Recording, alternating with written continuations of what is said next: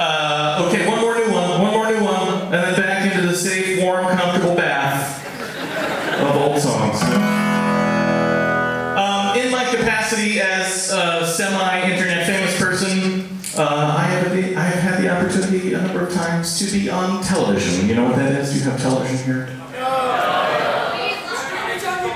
Okay, maybe some of you. It's like Netflix, but it's okay. Yeah, see, it's hard to explain what it is. We have these shows. They're sort of like morning news programs that happen from like 5:30 in the morning until 9, and they're excruciatingly dull. I mean, these poor people. They have to put on a 3.5-hour show every day. They have to arrive at work at 4 in the morning. They're exhausted, and then they have this endless parade of celebrities that they have booked to be on the show. Like sometimes it's somebody who has a cookbook, and they come and they cook some waffles, and they eat the waffles, and that's like that's like a 10-minute segment. They have to do that. Or they'll have like a visiting, a dog trainer, the local dog trainer who's really great at training dogs. They'll have her on to show how she trains dogs, And then they'll have like maybe an internet celebrity, like a guy who writes songs about monkeys and puts them online.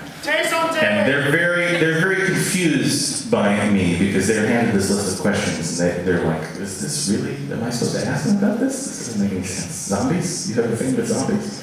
Okay. I feel for them because it's a difficult job to look so excited about all the banal things that are coming through your studio. But they do a fine job, except when you get up close, you can see behind their eyes, there's a little bit of crazy there. So this is about that. This is called Good Morning Tucson.